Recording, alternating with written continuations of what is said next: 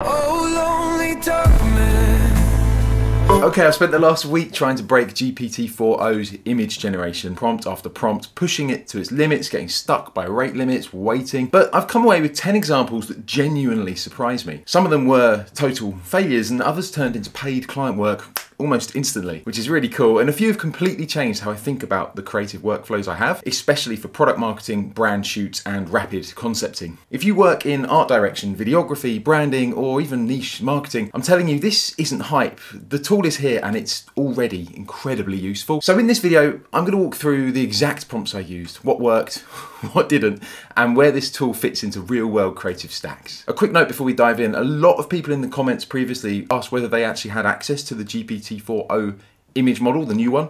So let's just clear that up first. I'll show you where you can find it. So when you land in ChatGPT, whether that's Pro or not, you'll notice the Create Image button. And so this is a sure sign that you've got the new image model. Everyone does now, so I wouldn't worry too much.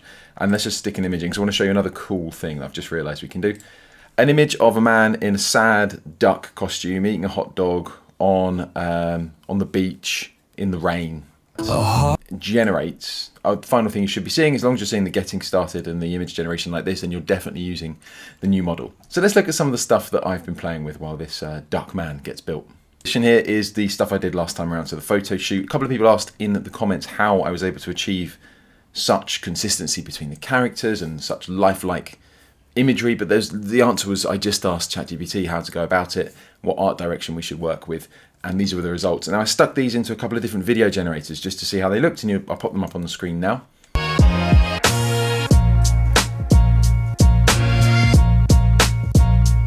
Then I came to this idea of using ChatGPT to create these kind of branded photo shoots. So working with GPT, I asked for a series of art direction prompts and then composition prompts for companies. So the first one I tried was a electrical contractors company. So the idea is these guys would be on site and it's as if they'd paid for a branded shoot. They were models in branded clothing, like dealing with electrical contractor stuff. I just used the website text to help me come up with ideas. And these were fine. They're just slow to build and they don't look that realistic. They look fine, bit dead-eyed, really cool compared to what we could get. I similarly had quite a better idea here with a landscape gardener on the coast in England, and here I wanted everything to be shot in golden hour.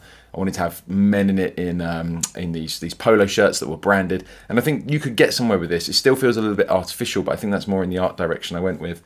To be honest though, for these kind of shoots, I had much more success still doing this stuff in Replicate. So within Replicate, I can within 90 seconds generate all these images. Each one of these took at least 90 seconds each one. In Replicate, using the Flux Pro Ultra model, which I'll show you a second over here, we can generate tons of imagery. I think this looks much more realistic because I used the raw output, which is over there. And this, everyone's in lanyards, everyone feels like they're part of the same company. It's really consistent. We've got these three similar-ish looking dudes throughout. Now, if I need to batch process images, we're still not at a place where the GPT-4o image generation is fast enough to be viable for commercial reasons. It's fun for hobbies and stuff, but I'm not going to be sat there doing that. Maybe I'd pay someone else to do it, but we're waiting for API access and we're waiting for things to speed up. Third application here was just Mother's Day stuff. So I had some pictures of my wife and kids and put them into GPT and worked around getting it to deliver Disney-ish style imagery without using the big scary D word, which scared it. These came out really cool, like Wallace and Gromit style, more Pixar style. Occasionally it would add like a deformed half dog, half human, which we don't actually have in the family. Also, even more terrifyingly, a fourth child, which we definitely don't have in the family. And otherwise it did really well, I think, in terms of making everyone look pretty and beautiful. And my wife and family really like them for Mother's Day. So this is really cool and opens up personalized messages and cards and stuff for people onto a whole new level now, because unlike previously, this stuff comes out and looks so much more like the photos that you started with. A good friend of mine, I was a bit jealous. He has a boiler firm and he went away and had a real human graphic designer come up with these really beautiful old school kind of skate style t-shirts for his company. Wouldn't it be funny if I could get this working for you, showing you what these would look like on a skater in Camden in London? And so my prompt was put a British skateboarder in this t-shirt with a low res screenshot in Camden holding his board. And we got a couple that came out quite well in terms of just the structure and just whacking that onto a t-shirt and trying its hardest to get it. Now it got a bit confused. It brought over my Steady Bow colours, which is my company, because I got jealous and I decided I also needed skateboarding t-shirts. I asked for my own range of skateboarding t-shirts and it kind of it got the colours right. I think actually, ironically, the one here that's best is the skateboard ding, which I would probably wear. And then I asked for it to take a picture of me and put me in a skate shop wearing the skateboard ding t-shirt. And facially, it's not right. I swear that's not me, but really cool. Kind of stuff that just 10 days ago, 7 days ago was not possible to just be like, hey, I want this on a t-shirt. I want to see what this looks like over here. That mindset, that way of thinking about how you can compose images now has completely changed, which brings me on to structured information and how powerful that can be with this image generation model. Use a Jack here, put together this amazing JSON prompt, and it set me off on a whole journey. I just don't use JSON enough in my communications with language models. JSON is a way of, in plain text, structuring information in a way that language models seem to really like. Now, I'm not an expert at all, but he shared this prompt about how to generate very stylized logos that could be pulled out as SVGs very easily because they are, well, you'll see they're like bold and stylized. There's no curves. It's all very chunky. And using his scripting, I was able to go away and make a whole collection of really fun icons. Everything I could think of, from ice cream to wallpaper decorators, a luchador penguin eating fries, a sloth knight, a mummy, horned mummy gorilla, an axolotl transformer builder, and then add some shading on. So logo stuff has got really cool, and this is using this JSON to make sure that the outputs are very, very similar. So you could use this, for example, on a website if you wanted to have a site branded with icons in the nav bar or icons for your services, all to feel cohesive. You could start with a baseline prompt like this and then build it out. Maybe you do want curves. Maybe you want something that's specific to your brand. This opens up infinite possibilities about logo and generate around logo creation, which is really cool. Logo and icon creation. This is fun, a bit of work for a client whose social media channels I look after, and we were able to very quickly create an April Fool's prank, which was that they had not only been in concrete game, but they've moved into concrete as well. So lovely little Instagram thing, and we just fed in the picture of the truck and asked it to be spat out as an ice cream truck, and it did a really good job. So back to JSON here, and this was combining a couple of things. If I zoom back over, so I wanted to combine this idea of a branded photo shoot with art direction and composition and consistent characters, with instead of using plain English and making all these tables and trying to understand image plans, couldn't we just structure that in the same way as JSON, which is what I wanted to do. So I just asked GPT to help me get there. I knew I wanted this idea of like a rugged guy called the Maverick, who, using AI and going back and forth, we came up with this together, which was a JSON that talks about who the Maverick is. We look at his sunglasses, his wardrobe. There's a visual tone, the art style. It's always going to be cinematic, shallow depth of field. We're going with heavy canvas textures, raw denim, aged leather.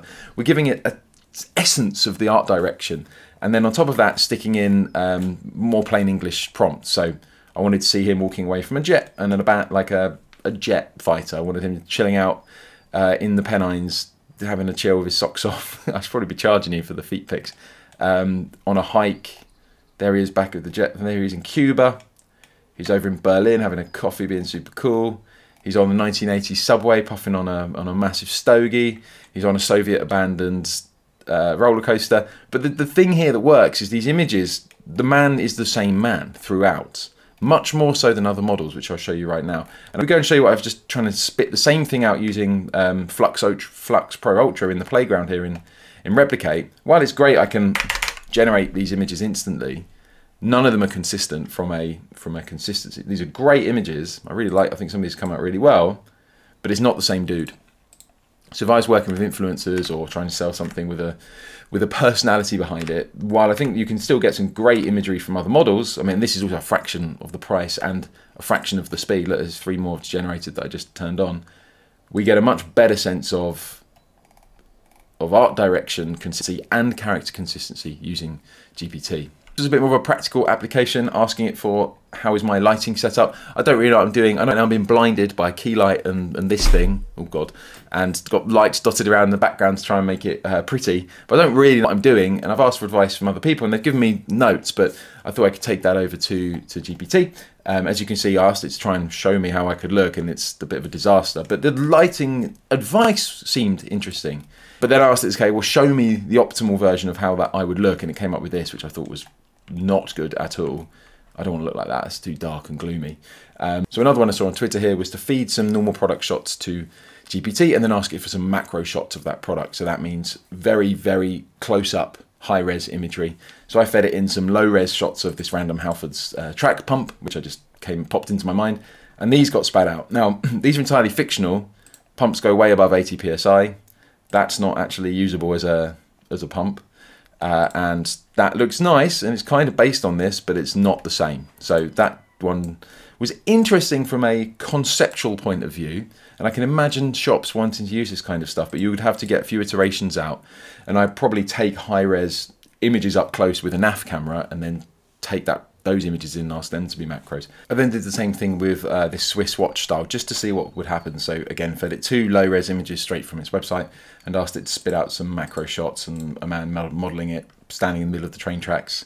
And it's done fine. The text is readable. It's not good enough, but there is a situation where with enough prompting and enough good images up front from references, you might be able to get some really interesting stuff here. Again, stuff like this was just not possible a week ago, so still fresh coming up with all these ideas. This was borrowed from someone on Twitter, and it does start to make you think of all the other possibilities that you could do with this kind of thinking. Back over to our sad duck man, he's done. Now, cool, fine, we could be able to generate images like this all the time, but now if I said I want profile shot, a side profile shot, a shot from behind, images, but we can take the camera and move it around. We could change the lens. We could add another subject.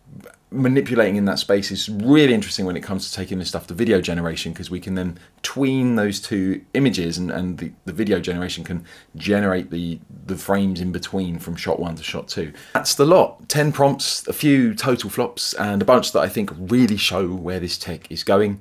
But now I need to shift gears a bit. My core focus is still building custom tools and automations, bots, back-end logic, front-end tools, whatever it takes that solves real problems for my current client base, and hopefully more that come on, starting with improving their ad conversion rates and going from there. So I'm back working inside Lovable, sorting out some of the SEO quirks that we've uncovered and largely solved, and scaling out tools that are already generating quite serious revenue for me with some crazy potential.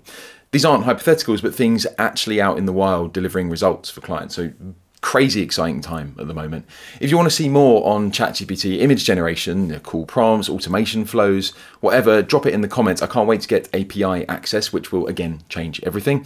I'll reply where I can and I'll make more videos. But honestly, the best thing you can do is just ask the GPT tool itself. If you want to create something, try it, break it, see where it bends. This stuff only gets more valuable when you start plugging it into real workflows, not just poking prompts, but automating the whole thing end to end for business owners that have these problems and need them solved. And that's where I'm heading. So stick around if you want to come with.